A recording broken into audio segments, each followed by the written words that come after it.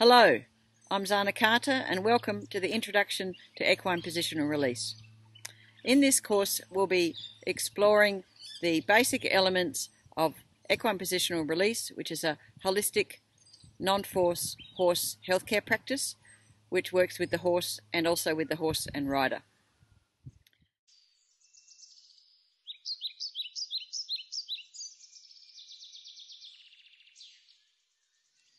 In equine positional release, we are trying to build a trusted relationship with the horse so that the horse will actually start to communicate with us about their own needs.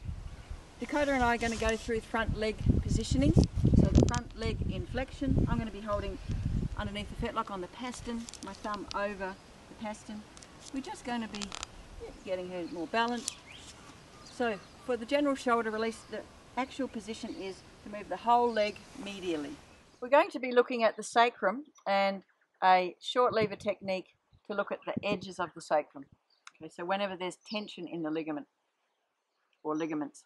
So we're going to find the mid part of the sacrum, then we're just going to come out to the side, and all we're going to be doing is palpating the edge